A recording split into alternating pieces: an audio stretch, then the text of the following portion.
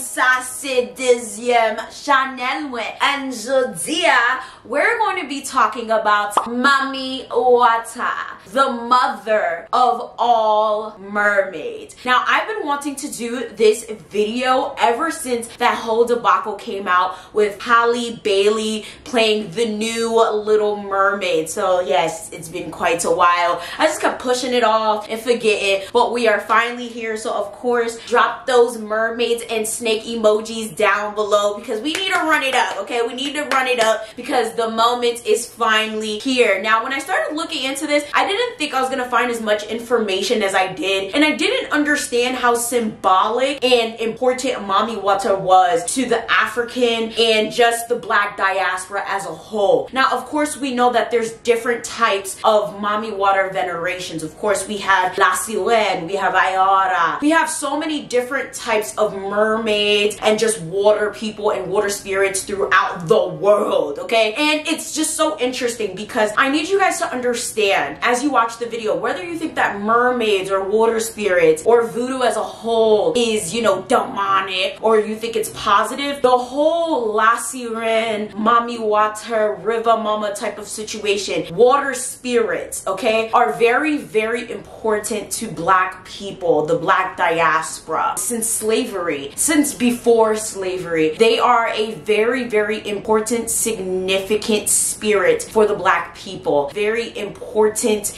veneration. They are a spirit that helped Black people when they came to all of these other first world countries. They are a spirit that helped the slaves throughout slavery, out all of their revolutions. So when you hear about Mami Wata, right? Mami Wata is often known as a capitalist spirit. She's known for wealth, health, as well as fertility for the most part. And of course, if you haven't already picked it up, her name translates to Mother Water. She's mostly known for giving people an abundance of money, love, happiness, and overall a very, very good life if you do what you're told and you are basically really good to her. But of course, we've also heard all of those really, really bad stories of people getting kidnapped and killed and what have you, which I'm pretty sure I've talked about at length, but more so on the Haitian side of the La Sirène, Medlo. I've even talked about River Mama. So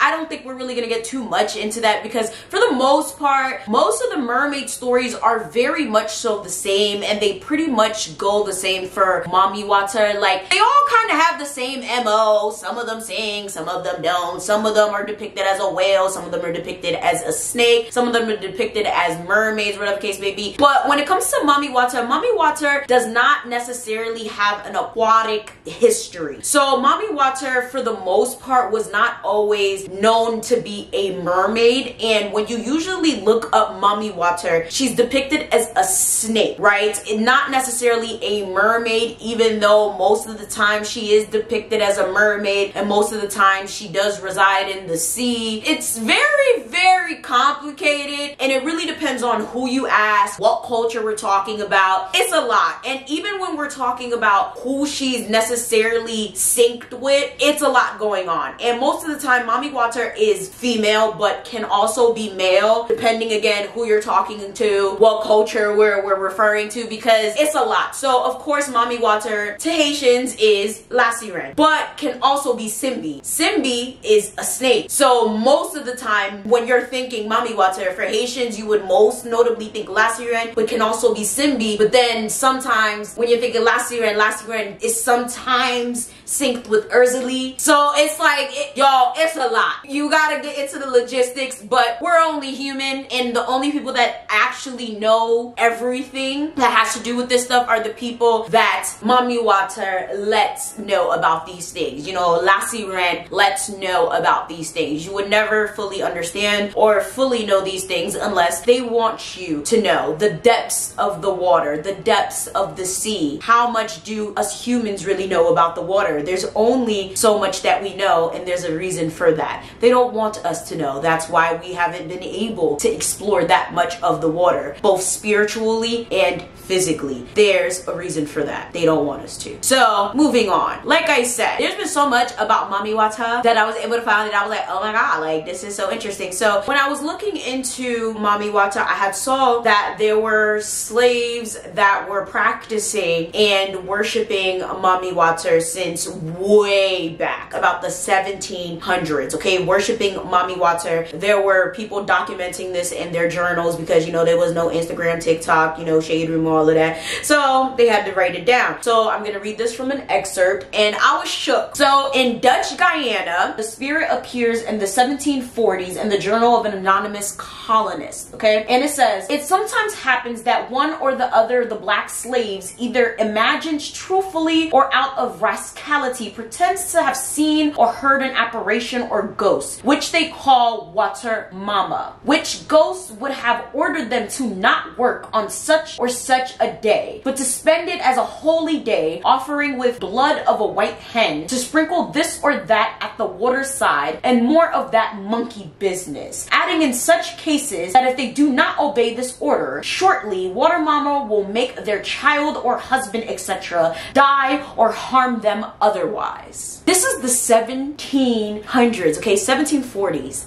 So when I saw this, I was like, oh shit, water mama was out here with them. And this is not the first time or the first type of journal excerpt that we heard of slaves, you know, worshiping like certain types of deities or loa or orishas in, you know, practice. Now understand, I have to basically iterate this for you guys because I realized I never made a dedicated video about this, and I'm shocked I haven't, but I have said this numerous times in other videos. I'm gonna have to make a dedicated video. When you serve a loa, right? A lot of times we say worship, but sometimes we say serve, sometimes we say dedicate, whatever the case may be. Understand, this is not a substitute for God. People who practice voodoo, people who choose to lead their life in the way of, you know, the voodoo practices or whatever case may be, they do believe in God. They still worship God. However, they still choose to follow the law. Just like how Catholics, they believe in God, they still believe in the saints. It's the same concept. The law not substitute God in any way, shape, or form. The law do not take any bit of importance over God. I just have to reiterate that because a lot of people think that, oh, if you're a voodoo practitioner, that means you don't believe in God. It means you worship the devil and you believe in the law. The law are the only important things. There's no room for God in your life. That's not how that works. They believe in God, okay? They believe in mon Dieu. That's it. It's a common misconception that they don't believe in God, and I'm tired of having to explain that all the time. I'm going to have to make a dedicated video about it so people can understand this because very important to understand. So when it came to the slaves, right, I've also talked about this before in a video that I made about the similarities between Christianity and voodoo, that when it came to Haitians especially, and of course American slaves and other African type of religions, and just anybody, right, anybody who was enslaved, they still want to keep their religion. Let's be real. They did not want to believe in Christianity. It was slapped onto many of them. Sure, there was some people that did already believe in Christianity, but let's be real, it was a very small percentage. A lot of these people who came from Africa had their own religions, and a lot of that was voodoo, okay? A lot of them came with their papa legba, okay? A lot of them came with their stuff, right? So when a lot of them were being thrown the Bible, they were like, okay, yeah, we're gonna read the Bible, but at the end of the day, we're still gonna serve our shit. So what did they do? They served their law in secret. So they synchronized the saints or whatever it was that they were given to study with the law, and then whatever the case may be. You guys can watch the video that I did on this. I talked about it at length. I'm not going to go too much into detail. So I'm very sure that when they were getting possessed and things like that and still practicing their voodoo situations, things like this were captured. And that's another thing I do have to reiterate. You guys were like, wait, possession, that's demonic. No, no, no. That's something that a lot of people need to also understand. Mainstream media has made possession seem to be demonic and problematic. No, possession is also something that happens a lot in voodoo and other religion that a lot of people seem to not understand. What is the Holy Spirit? When y'all be catching the Holy Ghost, y'all think that's not possession? That's still a form of possession. Possession is not always a negative thing, okay? Possession happens a lot in voodoo. That is how the Loa communicate with you, unless they come to you in a dream. But for the most part, the Loa don't just come to you like a fucking ghost. They have to come through someone. So when you have a voodoo ceremony, or if they want to communicate, or if they want to heal someone, they have to come through someone, and that's how they do it. And I'm very sure when they were still serving their God, a lot of these colonists and these slave masters were sitting there like, oh my God, what are these nigger huggaboos doing? Like, what the fuck? And they were like, oh shit, and they witnessed these things and they wrote them down in journals. So I've come across a lot of things in my research a lot of time. Mami Wata was with a lot of these slaves, right? Mami Wata was with a lot of migrants from across the sea, and that's why a lot of water spirits are very, very important to a lot of the people. She never left them, you know, she never abandoned them, as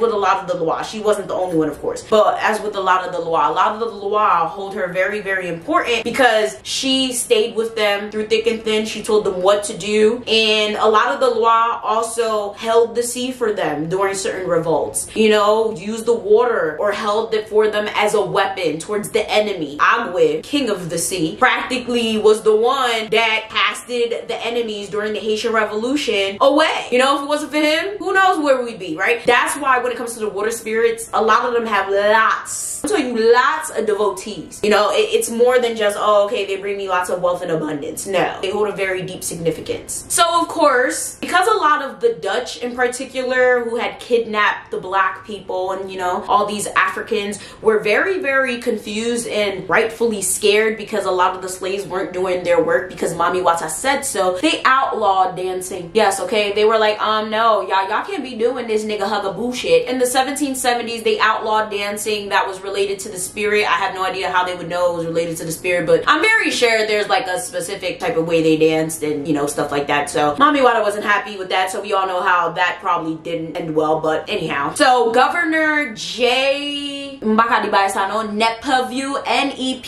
N-E-P-V-E-U, Nepeveu, I'm not Dutch. He said, gotta read this again, y'all. The Papa Nago, Arada, and other slaves who commonly are brought here under the name Fira Audo, I'm sorry if I'm saying that wrong, slaves have introduced certain devilish practices into their dancing, which they have transposed to all other slaves. When a certain rhythm is played, they are possessed by their god, which is generally called Water Mama. You ignorant fool. Do people say that you're possessed when you get the Holy Spirit? I think not, motherfucker. I just really can't stomach the ignorance, but moving on. Native Americans also joined the colony and added Water Mama to their spirits also. So by the 19th century, there was a whole influx of Africans that had joined, and they added Water Mama to the Suriname Winti religion. But sadly, after a while, that lost traction, and I don't believe she's that relevant in the religion as much anymore. But Water Mama, as you see, had a lot of relevance for a very, very long time throughout history. As I've said, you see Water Mama throughout Africa, throughout the Caribbean, and in different names, and she has different jobs throughout different types of nations, and of course you'll see different images of her depending on where you go and who you're talking to. In Trinidad and Tobago in particular, they call her Mama Dlo, which is so interesting because I was like, that it sounds very Haitian and Haitian. I want to go to Trinity so bad. Oh my god, Trinidad. I need to go to Trinidad. But anyways, so what's interesting about Mama Dlo is a little bit more different than all of the other, I guess, La Siren, Mami Wata, River Mama jobs I've ever heard of. Mama Dlo is the guardian of nature. She punishes the overzealous hunters and people who basically attack nature. People who are rigorously cutting down the trees and just like harming shit that they shouldn't in the forests. So I was like, that's interesting. We need that in Haiti because that's why Haiti's climate is like that. Because people are always chopping on the fucking trees. Why couldn't we have that? Like, I'm just saying, I mean, no disrespect to you, last year. I'm just saying, like, what the hell? I was like, wait, what? Like I said, each, you know, mermaid or water spirits has their own thing in each country or region. And of course, you know, her lover or consort of sorts is Papa Bois. He is a nature spirit as well. So Mama Dlo is more so like nature, not really water. based, but still water based, but more so nature, like Mother Nature for them. And of course, we all know about La Sirena. I already did a video about La Sirena. We have Iora, which is more South American based. Very, very interesting. And then, you know, we go to Asia, which a lot of the Asian situations are either man-eater or bring you wealth and fortune. Like, you know, so it's very, very different. Now we move to Mami Wata's image, okay? Most of the time, Mami Wata is a snake. And I could not for the life of me understand why Mami Wata is always a snake. Now we trace that back to the 19th century, to a German lithograph of a female snake charmer that just blew up. That's literally what happened. It blew up and it didn't stop circulating. It was in an Indian calendar. It circulated widely throughout Western Central Africa, and people just kind of took the image and ran with it. You know, imagination did its course. Now that I think about it, I don't think it really matters what Mami Wata looks like, to be quite honest with you, because for the most part, when it comes to a lot of spirits, especially water spirits, in African and even Haitian, like voodoo, like a lot of them are snakes anyway. So more so making Mami Wata a snake is not too far off. And once the image was established, you know, African sailors and things like that kind of just took it in and took the image with them as protection. It wasn't necessarily a thing where they were like, oh, okay, well, you know, they didn't think of the origin. They just thought of, okay, well, looks good to me. Like, and they just took it with them. Now, of course, over the years, new images were adapted. People added different pieces, and every single image makes Mami Wata beautiful, okay?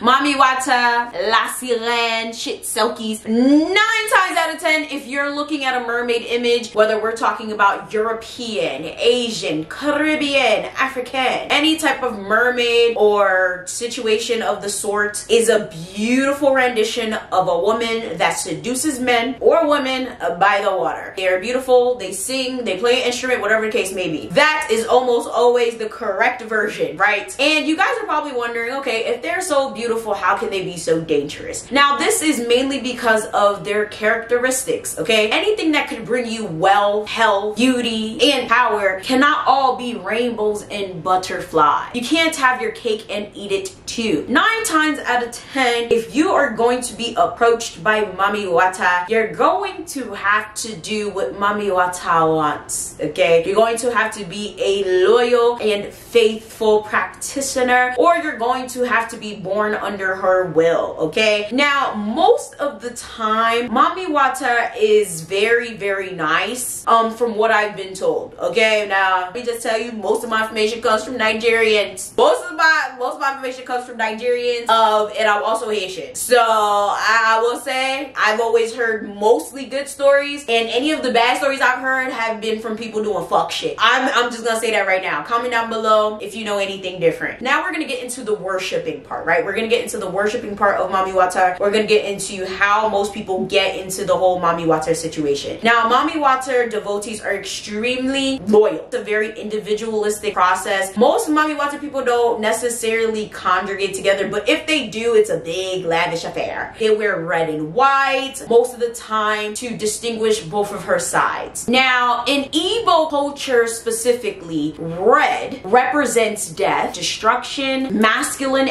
energy, physicality, heat, of course, and power. While white is more feminine, can also signify death, signifies beauty, wealth, creation, new life, spirituality, translucency, water, and balance. And many times devotees wear like a white cloth wrapped around their waist. It's a lot. And of course, like I said, the red and white symbolize her nature. Same thing in Haitian culture. The colors are different, if I'm not mistaken. I don't remember. When it comes to the colors, y'all, after I make the videos, I forget. The colors are a lot. Bless me, bless my heart. I don't got time to be remembering the colors all the time. But when it comes to the whole situation of hot and cold, red and blues, and listen, the whole situation of the temperament, that's kind of the same across the board, okay? La Sirene is the same. Either you get the gel rouge, as the Haitians like to call it, angry, fiery, red hot lassie ren, mad as shit, will rip your head off and kill you in the blink of an eye. Or you get the soft, nice, beautiful, enchanting, will bless your soul type of lassie ren. It's the same situation with Mami Wata. Now, the one that you get depends on your luck, depends on your fate, depends on how you treat her, depends on what you do. It depends on a lot of different things. There's been so many stories of people getting kidnapped and being brought back without a hitch. And there's been so many people, and then there's been so many stories of people getting kidnapped and brought back in numerous pieces. So it really does depend. Now, of course, when it comes to people devoting their lives to her, there's some people that are just born with that fate. They just born to lassie ren. They just born to agua. They're born to simbi. They're just born to the water spirits, and there's not much they can do about it. That's for another video for another day, of like how Allah picks you and stuff like that. I have to get more information on that. Again, that's a whole nother video for another day. But that's how a lot of them really get their devotees. I don't want to say dumb enough to make deals with Loa about their lineage, but some people make deals that they ass can't catch, and then their lineage just stuck to a Loa. That's the best way to explain it. But some people are just destined by birth to serve Loa, and then there's some situations where, you know, later on you're picked, or you're just destined to do certain things that align with the Loa's goals, or whatever the case may be. So in the case of Mami Wata, her devotees usually do have very, very lavish ceremonies for her, and of course, you know, you have to bring offerings, and most of her offerings include very, very nice perfumes that smell really nice and sweet, white offerings, expensive jewelry, pomades, powders, incense. So I've heard Coca-Cola, interesting shit. Shit's not good for your insides, Mami Wata, but do you? She likes really good food and a really good drink. Alcohol, of course, because what Orisha or Loa doesn't like alcohol. Her ceremonies are very lavish and loud, and it's an affair. There's guitars, there's harmonicas, like chat. People love their Mami Wata. Okay, they sing to her and all of that, and then of course she comes through and possesses someone and says what they have to say, or if someone needs to be healed, they are healed. Now, the thing about that, we're going to get into that now, and this almost always happens because if someone needs to be healed, they could only be healed by Mami Wata. And you guys probably thinking, what do you mean? Well, this is because Mami Wata, if she makes someone sick, can't no one heal them but Mami Wata. And this is because when it comes to Orishas or Loa or anything of the sort, if they want you to do something, you're going to do it. And until you agree to do it, or you do it on your own free will, bad things are gonna happen to you. If you're Nigerian, like a true Nigerian, for real, you already know the deal. Even if you're Haitian, Caribbean, anything like that, you already know the deal when it comes to the Loa, the Orishas, or anything like that. That's just how they operate. They want what they want, they get what they get, and ain't nobody gonna tell them otherwise. If you're not aware, let me tell you how this shit goes. When it comes to Mami Wata is such a prevalent spirit that she has taken responsibility for making people sick, making people barren, literally causing people so much harm, and she don't really give a fuck. Like, it's literally that serious. Like, if you can't have a kid, 9 times out of 10, it's because of Mami Wata. To the point where, like, if you couldn't have a kid and, like, all of a sudden you have a kid, people sometimes will be like, oh my God, thank God, and thank Mami Wata. That serious. Like, it's sometimes, like, people who practice, as soon as you have a kid, you're further away from wealth because it's thought that Mami Wata is barren herself and she doesn't have any kids, and she's the one that grants people kids. People come to her to have children. If you're really, really sick out of nowhere and no one can figure out why you sick, it's because of Mami Wata. Okay, like it's that serious. Okay, Mami Wata has taken responsibility for doing so many things. You're supposed to serve her, or she's trying to warn you, you're not paying attention. It's something. She's a very interesting spirit. Now, a lot of you guys may think, okay, maybe someone just has fibroids and that's why they can't have kids. Maybe someone, you know, is just having a really, really severe form of cancer. I mean, it is Africa, Yvana. They don't have modern day medicine. Nah, bruh. Some things just can't be explained. I'm talking about like legit sicknesses, okay? Mami Wata, she be fucking niggas up. And she's the only one that can cure them. And most of the time after people go to these ceremonies or whatever, they're perfectly fine. Nothing's wrong with them. People serve her mainly because one, they ain't trying to get fucked up, and two, people understand that she's the only one that could help them in dire crisis. When it comes to men, there's also been lots of men who have served Mami Wata. They've had the whole scenario where like they haven't wanted to serve her, they done some fuck shit, and their wives couldn't have kids. So Mami Wata, because either they fucked up with Mami Wata, they didn't do something that Mami Wata wanted, and Mami Wata struck their wives barren. Same thing has happened with La Sirène in the Haitian community. Like, listen, y'all don't want to be fucking with these things, bro. If the law wants something, they gonna get it. That's all I gotta say. If they want it, they get it. This is so serious that devotees have photos of Mami Wata with babies on their shrines, so they not fucked over. Devotions to water spirits can enrich your life or ruin your life, but most of the time enrich your life. Nothing really bad happens to you unless you do some fuck shit or you don't do as you're told. Nonetheless, water spirits have genuinely helped the Black people as a whole throughout their entire journey through colonization, slavery, all of that. It's very, very interesting to look through the history and see how a lot of these spirits have helped Haitians especially beat the France, beat the English, beat the Spaniards and conquer Haiti as a free land, and of course helped other African slaves fight for their own freedom. It's very disheartening how now people look at voodoo and other folk religions and say that it's demonic or whatever case may be, not understanding the full context of how powerful these religions are and how people demonize them based on not understanding what exactly they're looking at. Water is a very, very, very powerful force. Water is what divides all of us at the end of the day. Water is what brought these slaves to all these different lands. Our ancestors were all slaves, and these spirits stuck with them throughout and led them to better decisions that helped us get to where we are today, to be able to make the free decisions that we are able to make today. Even though a lot of us still feel enslaved, we are way more free than we are today than our ancestors were yesterday. And I feel like we do need to acknowledge that. We do need to tell their stories. We do need to use some discretion when using the whole term of enslaved and not free, because I feel like that is insanely disrespectful to our ancestors now that I think about it. Because a lot of us, we sit here and we're like, oh, we're not free, we're still enslaved, and I'm like, ooh, child. Now that I look at it, maybe we shouldn't be saying shit like that. I still have the right to do a lot of things that my ancestors couldn't fucking do, right? I still have the, you know, the voice to say things and tell my ancestors' stories. I still have the ability to practice what I want to practice and preach what I want to preach without literally